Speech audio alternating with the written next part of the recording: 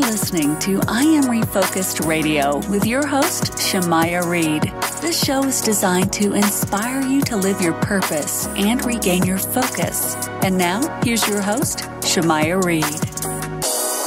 Hey, welcome to I Am Refocused Radio. We are here once again, and today we have another awesome show lineup for y'all. Today we have a special guest, a amazing music composer, Tina Davidson. She has an amazing website, tinadavidson.com. We're going to talk about her book today, her memoir, Let Your Heart Be Broken, Life and Music of a Classical Composer. She has a pretty impressive resume that we'll kind of dive into a little bit today. But first, we're going to get to know her as a person. So first and foremost, thank you for your time, Tina. How you doing? I'm doing well. Thank you so much for having me. Man, we appreciate you taking time talking to us. So before we dive into your memoir, your book, and all that is about your story, first and foremost, kind of introduce yourself to the crowd, a little bit about yourself and what got you into music. Oh, thank you. Yes. So again, my name is Tina Davidson, and I am a classical composer. So a classical composer writes out of a classical music tradition. It doesn't necessarily sound like Bach or Beethoven. In fact, it really doesn't. But it is like any kind of tradition. It reflects life and what we're going through right now, but in terms of music. So I've been doing that for 45 years plus. I have recordings, I have performances, I also just released a book in March called Let Your Heart Be Broken, Life and Music from a Classical Composer. It's a memoir, and it reflects not only on my growing up, but my musical process and how I write music. And what was some of the things that inspired you? Did you have any background with family that was also into composing, or did you kind of stumble into this yourself? Well, my mother always got me to play the piano. She was an English teacher, but she was a very avid violinist. So she really wanted me to play the piano. She wanted us all, I was the oldest of five, play the piano. And it wasn't until I was in college that I started writing music. And I have to say that growing up as a pianist and playing in conservatories, et cetera, and being a fairly good pianist, I had never played any music written by a woman composer. So that was really interesting that I didn't have the role model.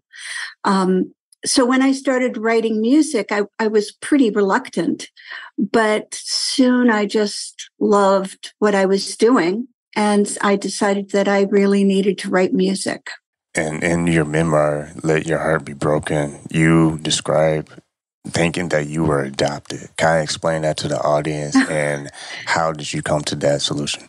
Yeah, so I was born in Sweden, and I was placed in a foster home when I was about probably 6 months old, in a Swedish family. My mother had me in Sweden and placed me in this family. And my Swedish mother was Solveig. And I lived there for 3 years until I was 3.5. I had 3 older brothers, one of whom was only a couple months older than I was. And we were kind of brought up as twins.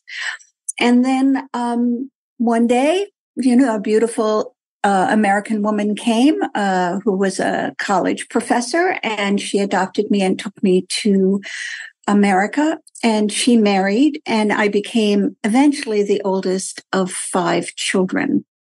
The thing is that I didn't know much about my adoption. I knew that my mother was very reluctant to talk about it. So when I was 21, I happened to actually be going back to Sweden, of all things. And I was taking care of a family, a daughter of a family friend for the summer in Sweden. And I decided to visit the adoption agency. And they said, well, come on down. I think we have some information.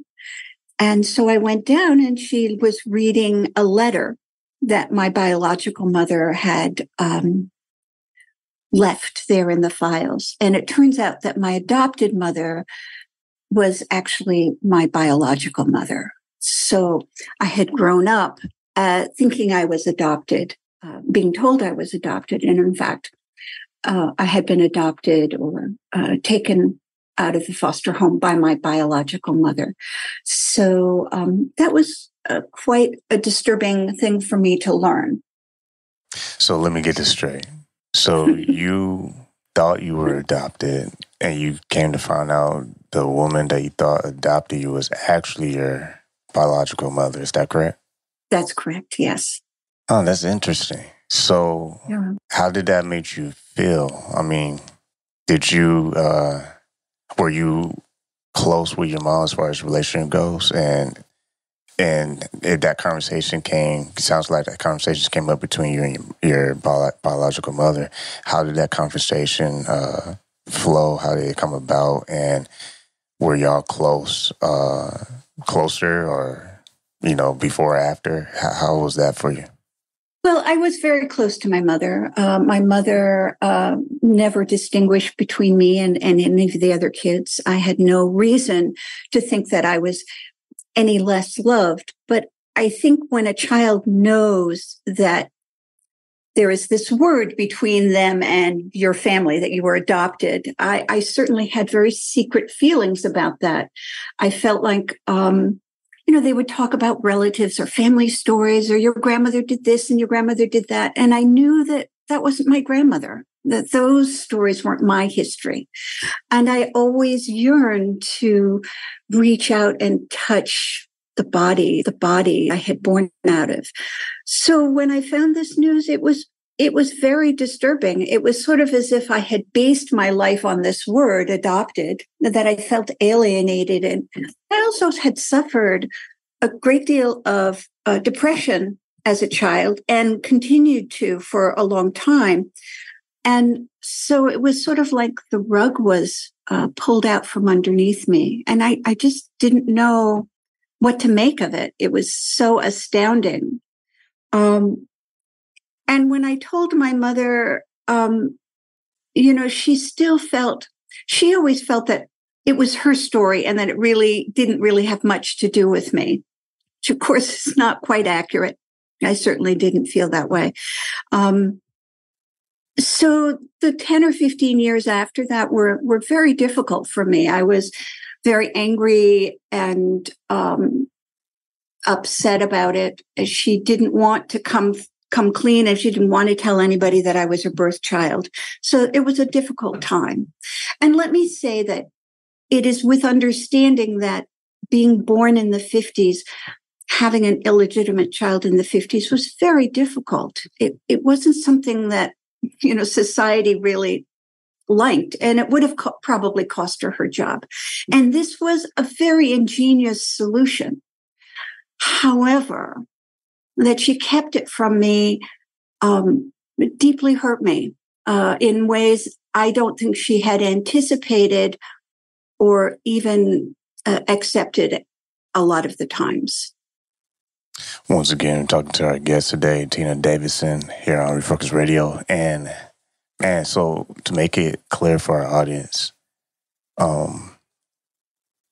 after you found this out, you spent most of your life thinking that you were adopted. So after you found this out from your mom, did this bring y'all closer together?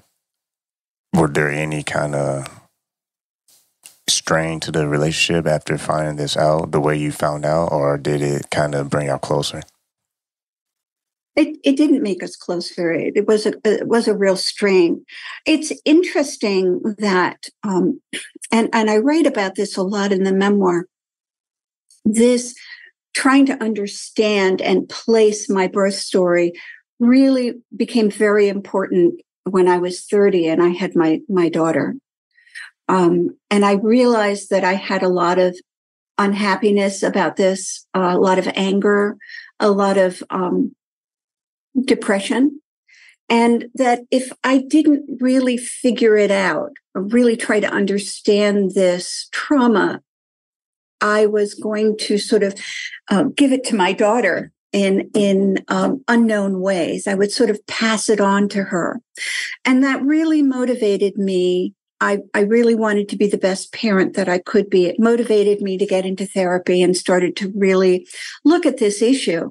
And what was interesting is that it really started to creep into my music. So I was not only talking about it and thinking about it and, writing in my journal about it, but I was also writing music about it. So for instance, I have a cello quartet, which is called Dark Child Sings. And it's really about that child in me that was sort of left in Sweden that had all these dark, sad things to talk about and was trying to grow in understanding and find joy. Man, that is so profound. I can't imagine just thinking that you were adopted and then to find out later that no, you weren't. I mean, I can't imagine how I would feel. I mean, you're going through all those years thinking one way, and then it's like your whole world is like flipped over. And it is flipped over. Mm-hmm. You seem like a very positive person, though. So was music a outlet for you to not just express yourself creatively, but kind of to use it as a platform to, bring joy to other people? Well, it certainly was a platform for me to try to understand myself better.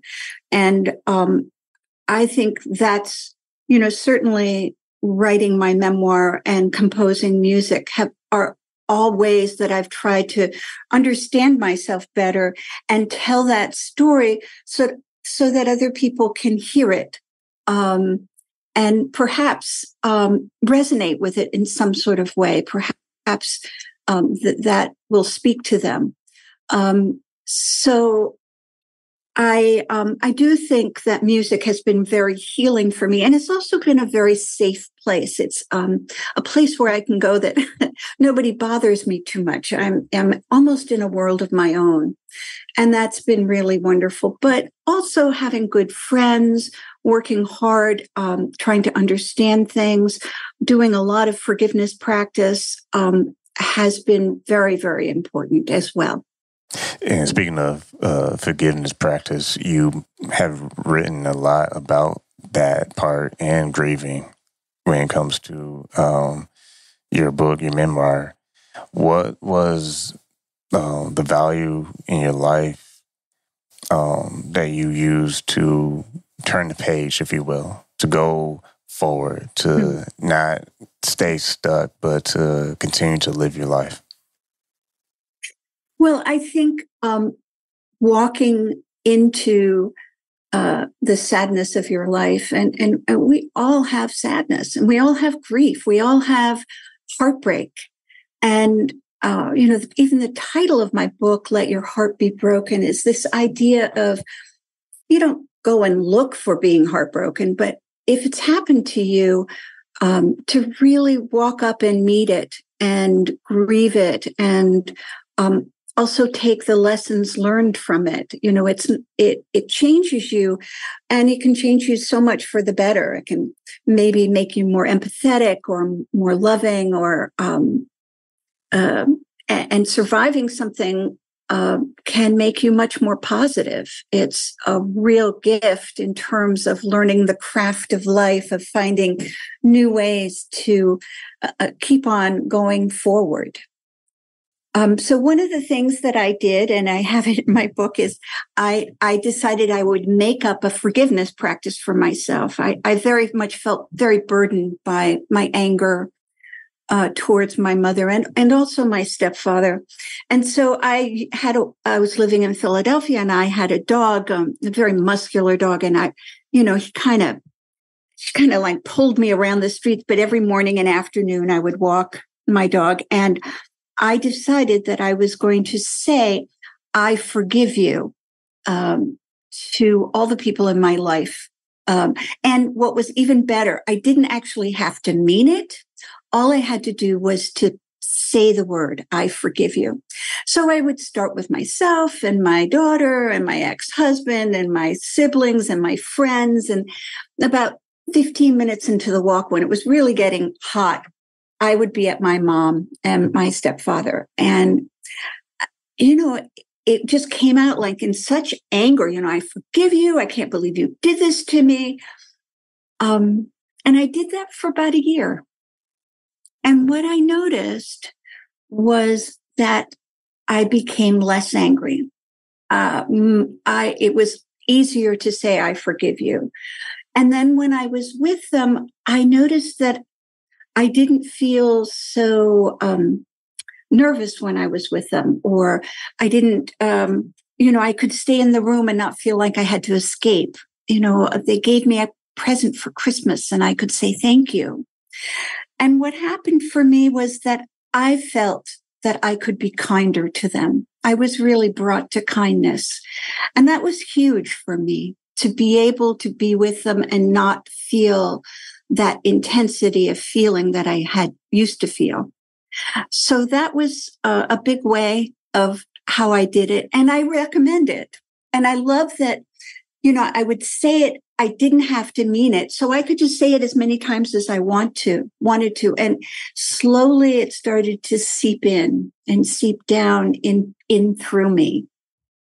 You listen to Refocus Radio, talking to our guest today, Tina Davidson. You can go to her website, tinadavidson.com. And as a composer, let's kind of brag a little bit about your accomplishments, because you have received a lot of great praise and acknowledgement from very prestigious platforms. I mean, Philadelphia Inquirer, Washington Post, New York Times. They've shared some very positive reviews on your work. When you look back and see how your work has been able to reach a professional level that really sets the tone on how people, receive your work and review it, how does it make you feel that you've been able to use your art and your craft in such a way that it's been recognized from very prestigious platforms? It's really interesting, the reviews in a New York Times is sort of on the same level as going into a public school and teaching kids who've never written music how to write music, and they're so excited and happy about it. It doesn't seem like one thing is higher than the other or more important than the other. I love writing music. I teach music to almost anyone. I don't believe that you have to have a musical training to start getting into writing music. Maybe once you've decided you really want to do it, then you might need some training. I teach composition the way we all learned how to paint. We went into the kindergarten room and there was an easel with paints and we just did it. And it was expressive and important. So I really trust and believe that we all have that creative ability. Some of us tend to want to pursue that and work on it. Others take that creativity and do something else. Maybe you have a startup company or I don't know, but all those things are creative.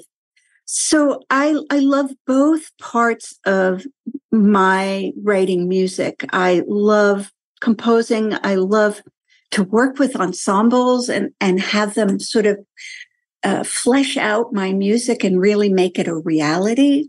I love going to performances and feeling my music sort of waft over the listeners and know that they are sort of inhaling my music. And I love teaching it to anybody. And with your journey throughout your whole life, like reclaiming yourself through therapy and spiritual practice, you also, as a single parent, you were creating your works and building your craft and leaving your legacy. So when you look at that, what's one thing that you learned the most throughout this whole time, building your career? Boy, I don't think I could pick one.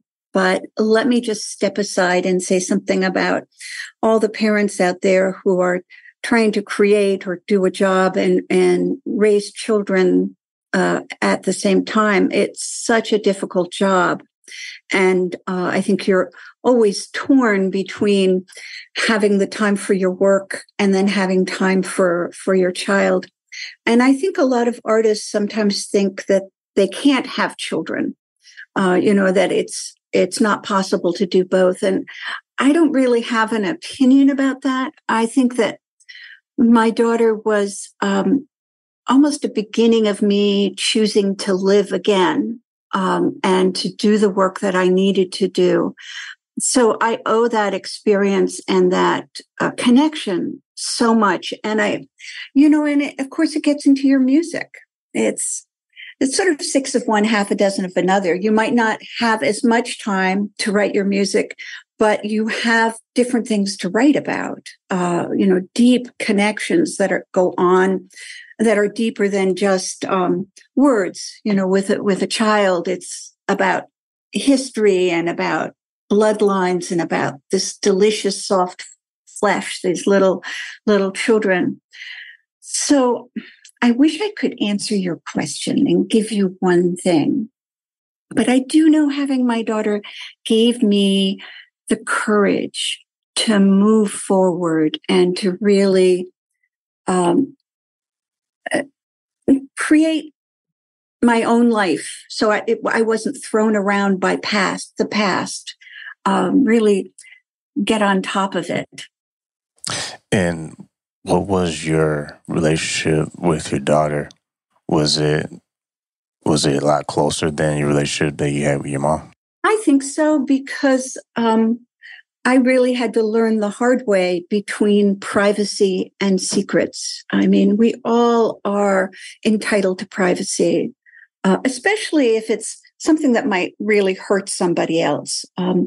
But secrets, especially if you have a secret about somebody else, it can be very hurtful. And my daughter, when she asks me a question about the past, and even if it's painful for me to have to say, yes, that happened, I think she knows she can really trust me. And I think that is almost priceless, that kind of trust. And for our listeners, anyone out there who might feel like they've been let down and they might be struggling with overcoming that situation and moving beyond that chapter in their life, based on your own experience, what would you encourage them to do that kind of helped you along the way, recovering from that brokenness? I think finding a community of supportive people or friends is so important. Just a place where you can talk about yourself and not feel judgment, whether that's at a therapist's office or a close friend, or maybe at church, or, I think for me, that's the most important thing, is getting support, however you do that, not being alone. And sometimes when you're really burdened and really suffering, it's so hard to reach out. I get that. But I do think that is sort of the chink in the wall, the door that you didn't expect to be there, is support from others. You said earlier about people breathing your music. I thought that was very unique. I like that. What do you hope people will appreciate with your style of your composing? What do you hope that they can take away from what it is you want to contribute into the world space of music when it's all said and done? Yeah, I think I'm really interested in energy, like how the rhythms of your life, like if you're running and you sort of start to listen to the pattern of your feet, and then you kind of imagine other people running with you, and that evolution or that growth of energy. And sometimes when you're running, you're so tired, you're just exhausted. And I'm really interested in that moment where your physical energy runs out. And I always fantasize that at that moment, your body kind of breaks up, but your heart lifts up and it goes upwards to whatever you want to call God, the higher power or the sky or the wind. But I'm also very interested in that moment where your body can no longer hold on, but there is this other beautiful energy that comes out. Once again, you listen on Refocus Radio, talking to our guest, Tina Davidson. You can go to her website, tinadavidson.com, and also go get her memoir. You can get on Amazon, Let Your Heart Be Broken, Life and Music from a Classical Composer. I want to say again, thank you, Tina, for your time and also sharing your story with us. Oh, thank you so much for having me. I so appreciate it.